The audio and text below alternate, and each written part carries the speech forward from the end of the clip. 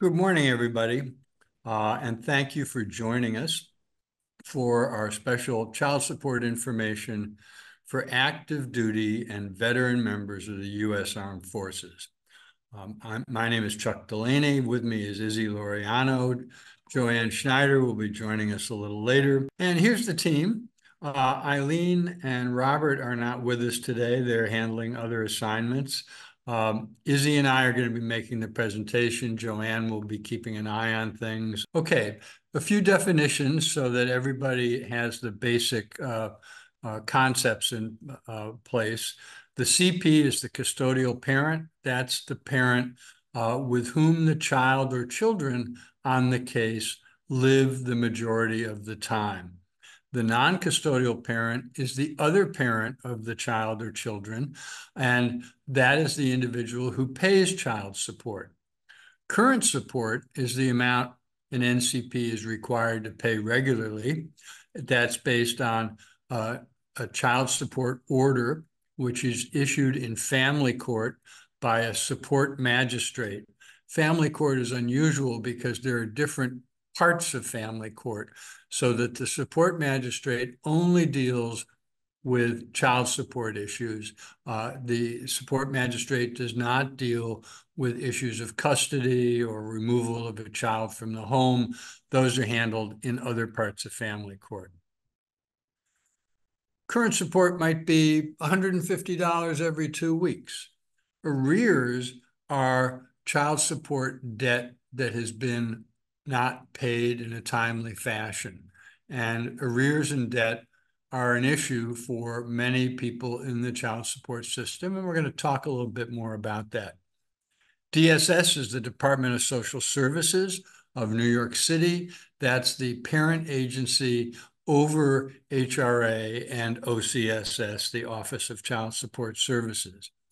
Cash assistance are benefits, and when cash assistance or other benefits, such as Medicaid, are being supplied to the custodial parent, for that period of time, the benefits, the current support that's being paid goes to DSS to reimburse for the benefits that are being paid to the child and the custodial parent. However, there is a pass-through. So if the NCP is making regular payments, DSS will pass through part of that payment in addition to the regular budget that the custodial parent and child or children are receiving.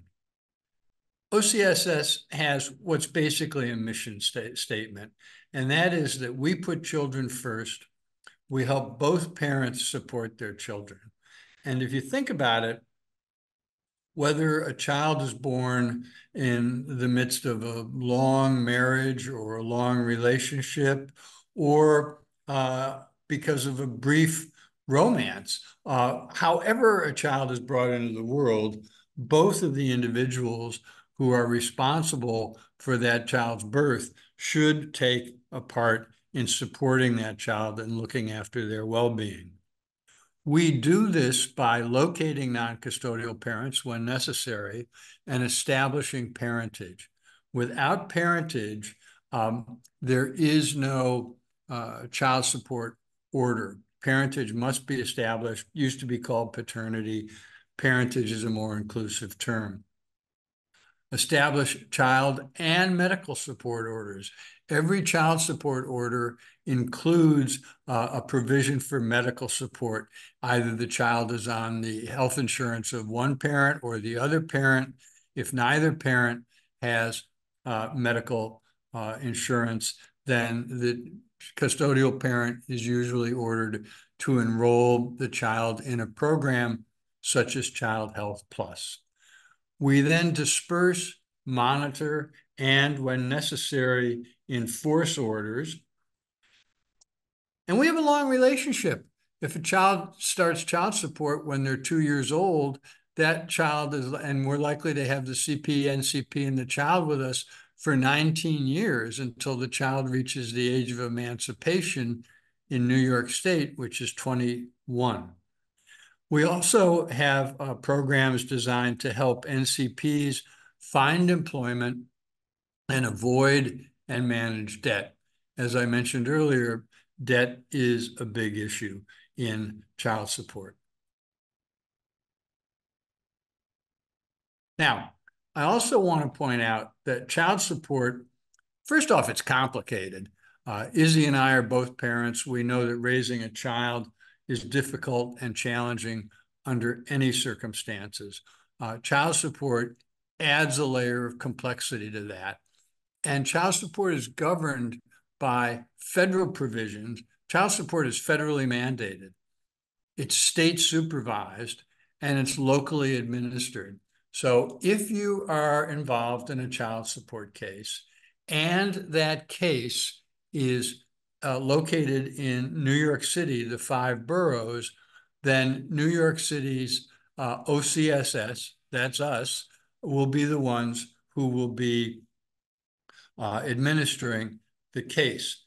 This is important to let people know because some of the programs that we're going to talk about this morning are only available in the 5 boroughs. If your case is based here, then everything we're going to talk about this morning applies to you. I know that veterans tend to move around quite a bit, so there may be an instance where the case is located elsewhere in New York State, somewhere else in the country, and we're going to talk a little bit about that later on. Okay, the basic benefits of child support. First off, legal parentage is established, and that's important, particularly in the case of veterans where there may be veterans benefits that will flow to the child once parentage is established.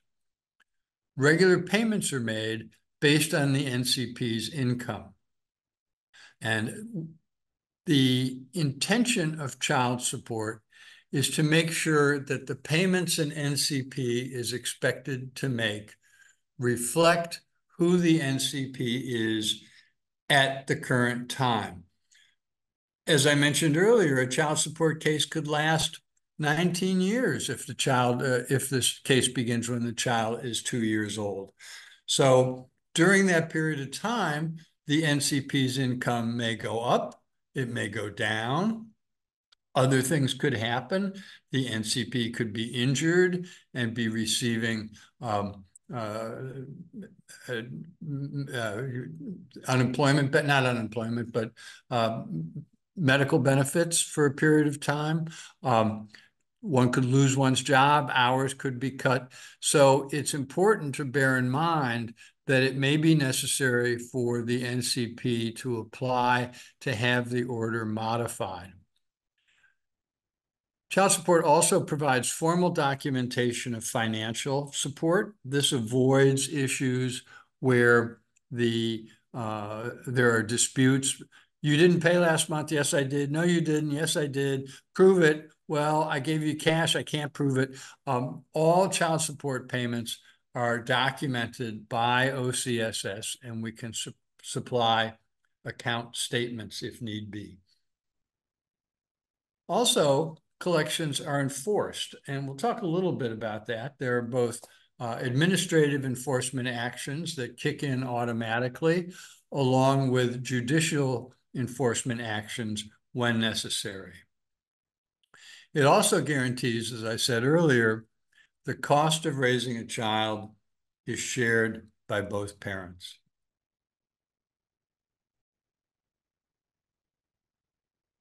Now, we know from studies over the years that child support is an important anti-poverty program for low-income NCPs, and that it improves outcomes for families. It provides financial stability for the custodial parent.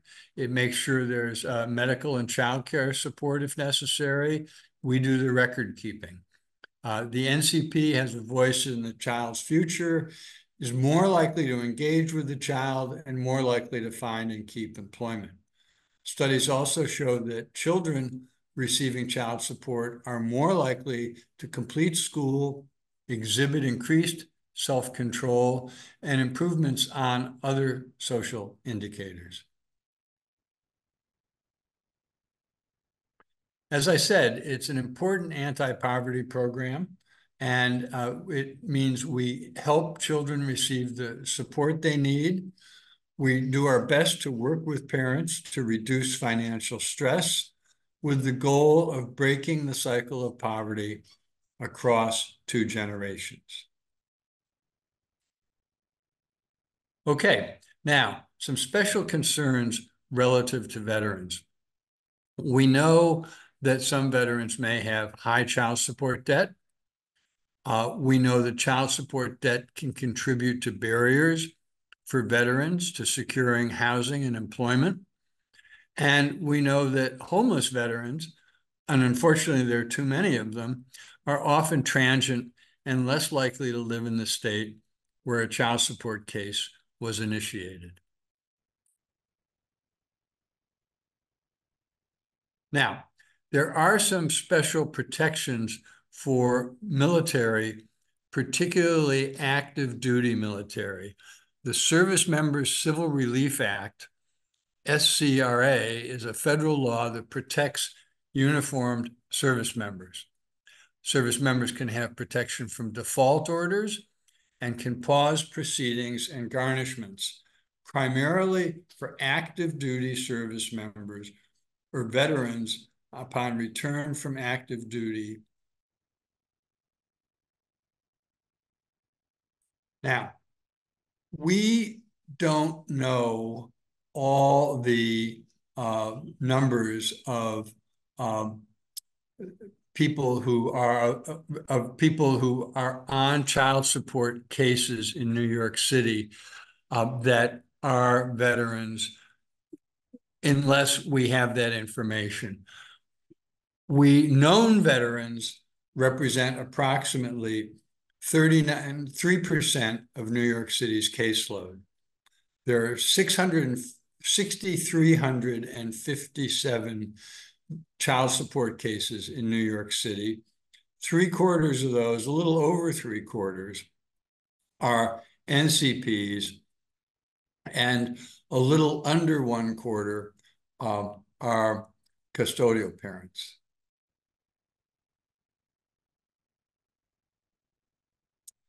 And we know that $314 is the average monthly obligation amount for NCPs, $314. And $31,260 is the average amount veterans have paid in child support over the life of the case.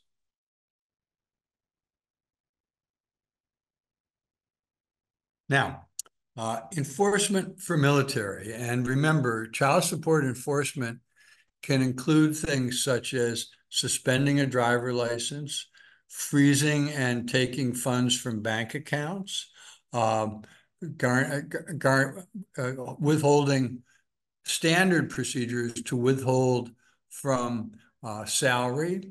We can also suspend different kinds of professional licenses. We can also collect lotto winnings and collect tax refunds from both state and federal. Subject to income withholding, which is removed automatically, is military active duty pay, military pensions and retirement pay, and VA benefits.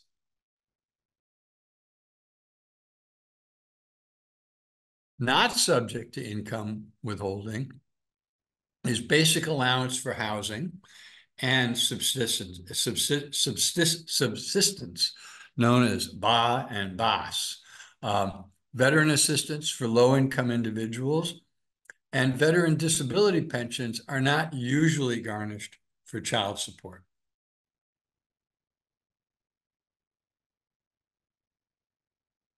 Apportionment. What is apportionment? Under certain circumstances, the Veterans Administration will send a portion of a veteran's benefit to a dependent without a court order. Who can ask for an apportionment? A minor child, an estranged spouse, or a dependent parent. These are all procedures that happen through the Veterans Administration, not through child support. Now, I mentioned we have a long relationship with our clients, and the life cycle is a case is opened either in the borough office if the custodial parent and the child are receiving benefits, or in our family court support services office if the child is not receiving benefits. As I mentioned earlier, we have to establish parentage. Then, once parentage is established, we are able to seek an order at family court in front of a support magistrate. We then go about the business of collecting and distributing that support, and when necessary, again, as I mentioned earlier, enforcing or modifying the order, which can happen multiple times. The two places where problems crop up are in establishing orders and failure to modify orders. For example, if an NCP becomes incarcerated, we do not automatically know that. If the NCP notifies us, we can create a downward modification to reflect that. So it's important for people to stay in touch with us, update us if they move so we know where they're located, and let us know their employment status. By the way, we're going to send everyone who attends today a copy of this presentation so that if there's anything that's not clear or that you want to review, you'll be able to do that. We will send you both a copy of the presentation along with some other helpful information. Now, the amount of the child support basically is 17% for one child, 25% for two children, 29% if there are three children, 31% for four, and at least 35% for five or more children. These percentages are established by a New York State law called the Child Support Standards Act. And there is some leeway, particularly in high income situations where the NCP income is in the $170,000 per year range, where the support magistrate has more latitude. And 21 is the age of emancipation. Okay, let's take a look at those enforcement actions. So as far as the enforcement actions, we do have several enforcement actions. There's what's called administrative enforcement actions, and these are the ones that most people are accustomed to. Created agency, driver's license suspension, tax refund, bank account seizures, and lottery prizes as well. However, there's also what's called judicial enforcement actions, and these are actions that are required by the court to handle. So they need to be petitioned to the court for a money judgment. You could also be assigned for different types of work programs. So in other words, if you're not working and you go to court and they assign you to go to a work program, which will help you get work. A professional license suspension, we're talking about those licenses like a doctor's license or a lawyer's license. Usually those are used for cases where the NCP is willfully not making payment and they're trying to find ways around that. Obviously, arrest warrant and probation and incarceration.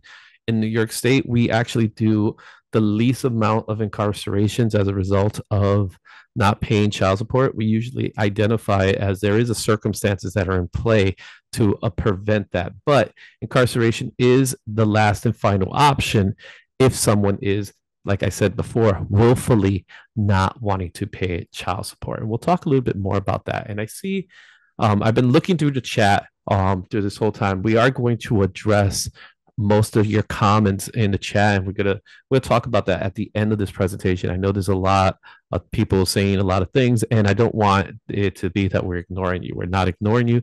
Instead, we're going to do the presentation, and we're going to answer questions and comments towards the end. Okay. Challenging an enforcement action. Due process required that the NCP has the right to challenge all enforcement actions, whether it's a mistake of fact or the NCP is exempt from action or mistaken identity. Those are some reasons why we would challenge an enforcement action. Steps to challenge each action are listed on the notice that's being sent to the NCP, and there are different time frames that are associated, roughly from 10 to 45 days, depending on the action. OCSS will review the case and determine the challenge should be upheld or denied, and notice will be sent to the NCP reflecting OCSS decision. Now, because of that, we also want to make sure that you're aware of the times that we need to establish or modify an order, and there's different pathways that we're utilizing now. All right, when establishing or modifying an order, there's two paths which can be taken. One is the traditional court process, or the second is the agreement process that's facilitated by OCSS.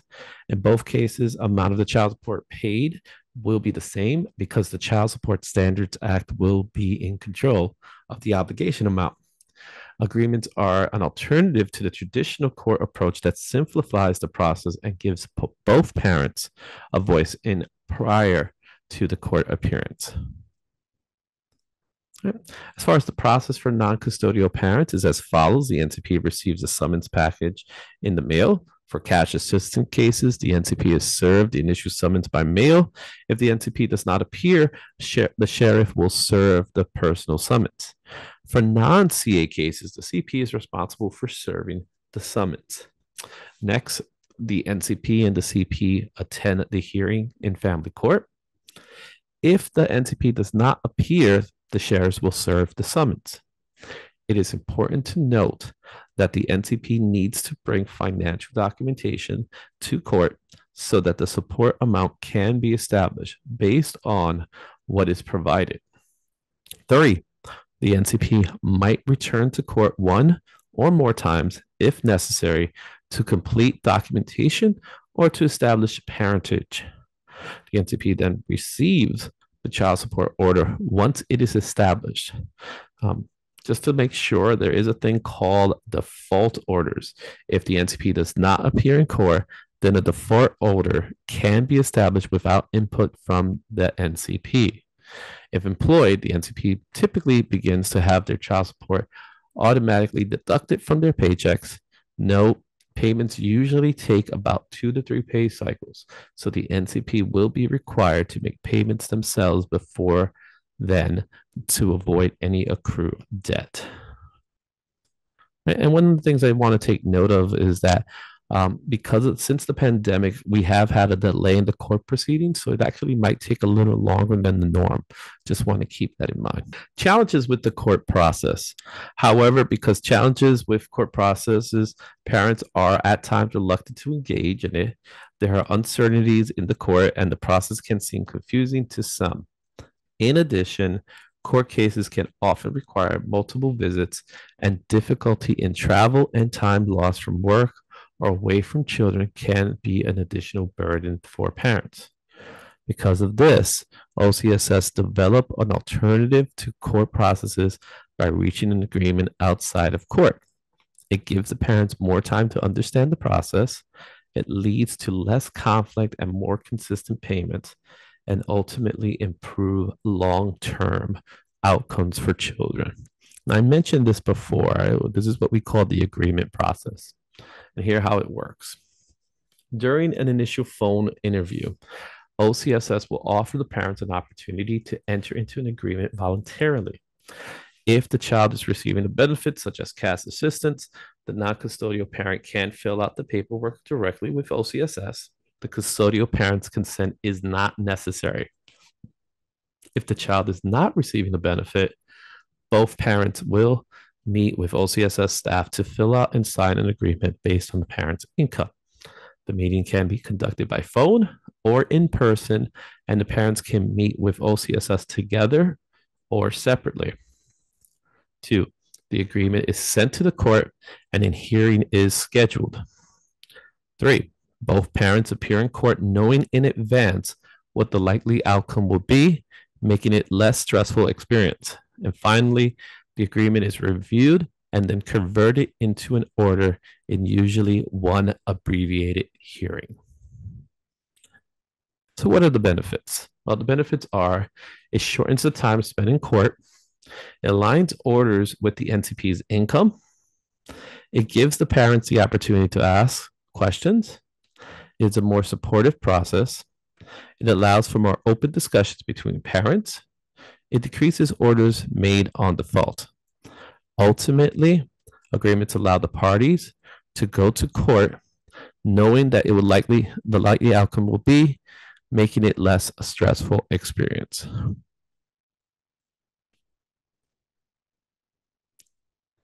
Right. Finally, with as far as agreements go to apply, there's 2 methods. You could either email us at the email that you see in the screen and make sure you put that subject line agreements. Or you could visit our customer service center in Lower Manhattan in 151 West Broadway on the 4th floor. Their doors are open from Mondays through Friday, 8 a.m. to 6 p.m., excluding holidays. All right. Now, the importance of the NCP participation is really the big challenge. Participating will provide protections from day one. If the NCP participates, it aligns the child support order with their income. There are protections in place for those that fall below the federal poverty level, as protections are in place if you are falling below the SSR. And there's a percentage of income if you are above the SSR. This is where we set the Support Standards Act. Ideally, NCP pays on time and in full, leading to better children outcome. As far as those protections go for low-income NCPs, if you are below the federal poverty level, you could receive $25 a month or less in child support orders, and your arrears will be capped at $500. For minimal orders, these are orders that are earning at or below the New York State self-reserve. It's about $50 a month. And if you're earning above the New York State self-support, it's a support fixed by the Child Support Standards Act. Now, either party can file a petition in court to modify an upward or downward modification. There are reasons why you would do it. Circumstances for modifications include new or higher paying jobs or a raise in existing position, job loss or a decrease in income. Obviously, we mentioned incarceration, sudden disability, which includes temporary or permanent, as well as a change in custody. As we mentioned earlier, there are some issues that crop up with veterans who move around the country. It could also be their families, so that there are rules to determine what state can modify an order. If any of the parents, if any of the parties, CP, NCP, or the child still live in the state that issued the order, only the state that issued the order can modify the order. If none of the parties still live in the state that issued the order, the state that issued the order no longer has jurisdiction and cannot modify the order. So a child support case started in Oklahoma, but now neither the NCP, CP, or the child live in Oklahoma. Oklahoma no longer has jurisdiction. If none of the parties still live in the state that issued the order, and all of them now live in the same state, the party's new state of residence can assume jurisdiction and modify the order. If none of the parties still live in the state that issued the order, and all of them now live in different states from one another, the parent seeking modification must register the controlling order and petition to modify the order in the other parent's state. You can see this can get confusing. The average amount of child support debt for veteran NCPs is $19,848. Child support debt, we know, can be a barrier to paying current child support obligation and a barrier to NCPs engaging with their children. Now, in New York City, and I want to stress this is in New York City, for New York City cases, we have a variety of debt reduction programs. For money that's owed to DSS, there are 4 key programs: arrears cap, arrears credit, pay it off, and parent success program. You can learn more about these at nyc.gov/OCSS debt reduction. Now, when we send you the copy of the presentation, all the things that are in blue and underlined, like this link, will be clickable. So you don't have to write this down. You'll get the presentation either tomorrow or Thursday at the latest, and you can just go to this slide, click on that link, and it will take you to the information involved with each of these programs. Now, we can forgive money that's owed to DSS because technically it's owed to us.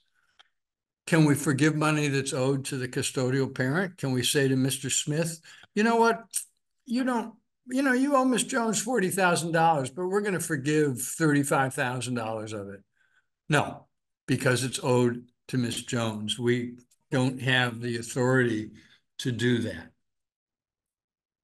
Now, here are the programs that I mentioned. Arrears caps arrears at $500, provided it's money that's owed to DSS during the period an NCP earns at or below the federal poverty level that Izzy talked about a little earlier.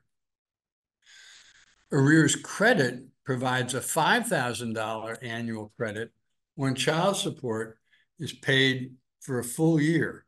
And this can be repeated for 3 years for a maximum credit of $15,000, again, of child support owed to DSS.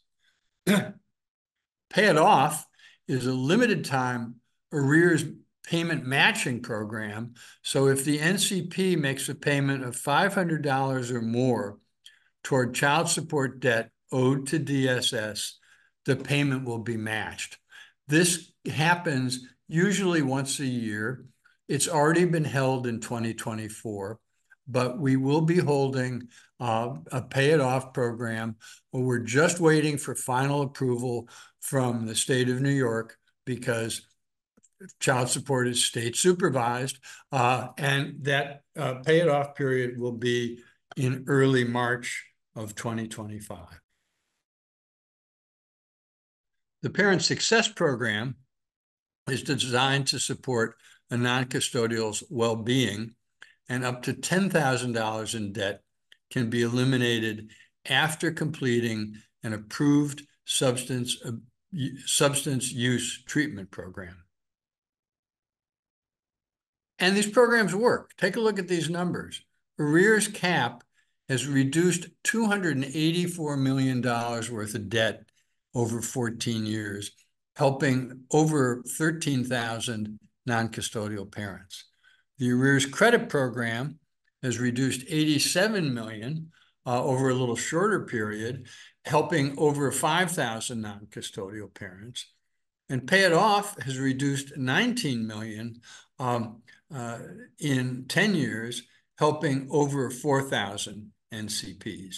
And remember, these are New York City programs that involve debt reduction for debt that is owed to the New York City Department of Social Services. Next slide. Now, to apply for debt reduction, here's the link, or you can send an email to us at the email address below, which I apologize for it being as complicated as it is. dcse.cseweb@dfa.state.ny.us. Try saying that 5 times fast. Put in the subject line debt reduction. include in the email your case ID, name, and date of birth. You can also visit our customer service center in Lower Manhattan at 151 West Broadway, 4th floor, New York, New York, 10013, Monday through Friday, 8 a.m. to 6 p.m., except holidays. And we can help you with all the debt reduction programs and also review your case to see if there's anything else that would be helpful. For debt that's owed to the custodial parent, our only option is mediation services that can address child support debt owed to custodial parents. Mediators help parents come to agreements about past due child support payments, future child support payments, custody, visitation, communication, and other types of conflicts.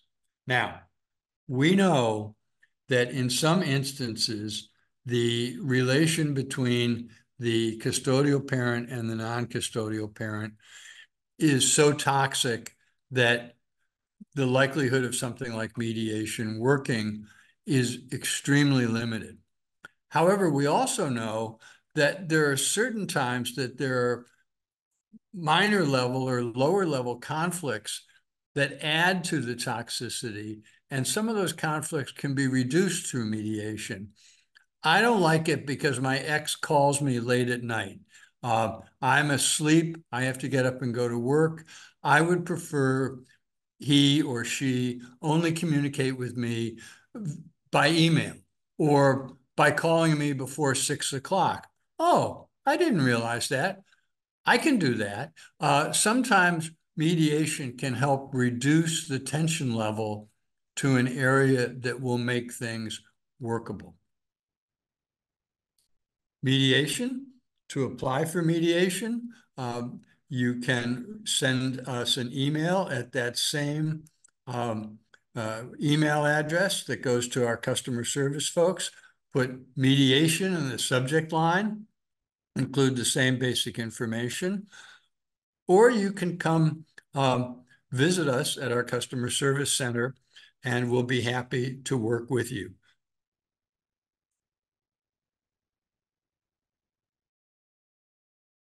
Or you can click the link above and reach out to the service providers directly.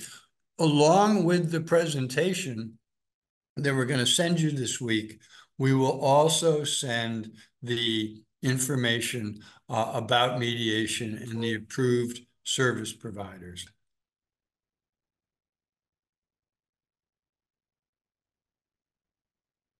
Okay. Improved communication. We've done a lot to try to reach out to our clients, our CPs and NCPs, through seminars like this webinar, through YouTube, through our improved website, and appointments by phone. It used to be you had to come to our customer service center. Now we have the option for everyone to receive phone appointments. The Access HRA Child Support mobile app. Okay, I'm sorry. I'm back. All right, you can continue. The Access HRA Child Support mobile app, this has been around for a couple of years. It's proving to be very popular. It allows custodial parents that are receiving benefits to apply for child support using their phone. Both parties, the NCP and the CP, can submit forms and affidavits. The NCP can make an online credit, debit, PayPal, or Venmo payment with no fee. And this is pretty significant because a lot of services that handle child support payments with credit and debit cards charge like a $3 fee. If your order is $100 a week, that's 52 payments times $3. That's over $150. But if you do it on our mobile app, it's with no fee. You can also apply for agreements and debt reduction using the child support mobile app. You can access it through the QR code that you see on the screen, or it's in both the Apple App Store and Google Play. Now, as I think Alan Farrell put in chat earlier, we have a special case review for members of the armed forces. And this is going to be specifically next month, Tuesday, November 19th, and Wednesday, November 20th. You can meet with a customer service representative by phone to review your child support case and ask questions, or you can schedule an appointment by emailing DCSE at that long address. And provide your case ID, name, and date of birth. And again, those special sessions, and we'll send you a flyer about it, will be on Tuesday, November 19th, and Wednesday, November 20th, when we will prioritize our services for our vets. Now, the Department of Veterans Services is a New York City agency that connects to veteran services such as housing, education, and helping veterans navigate benefits in New York City. And they have a lot of services available. And I encourage you, if you're a vet and you have not reached out to them previously, to do so. And there are a host of other veterans resources that are available for veterans. The VA, the U.S. Department of Veterans Affairs, and all these orange links that you see will be clickable on the presentation that we're going to send you. AMVETS, American Veterans, Office of Mental Health, the Veteran Advocacy Project, Veterans Employment and Training Services, and the United War Veterans Council. So we encourage you to reach out and take advantage of resources when and where you can. Okay, now also, one of our partners is a great nonprofit called Family Legal Care. And they have a helpline that gives family law information by phone, live chat, and email. They can be reached at 212-343-1122 or familylegalcare.org. Legal consultations provide an attorney via video chat or phone for family law help. And if you don't have access to a tech hub, it also provides computers and internet. And there's a number I believe the tech hubs are now in 3 boroughs, and we can put you in touch with them, or you can get in touch with Family Legal Care and find out where you can go to take advantage of those hubs.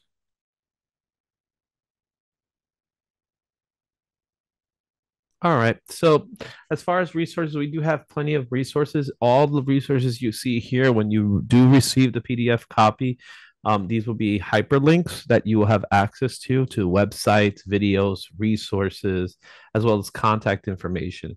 Please also take note that the New York State Child Support Helpline number that's there, it is the state line, and it's to be utilized for generic questions, general questions. However, they may not be privy to New York City programs. So we suggest that you email us and we'll be able to respond to you better. Of course, we have links to the mobile app as well as access to the website. With that said, we have come to the end of the presentation portion of today's session. We thank you for your time and we ask you for your feedback for the presentation.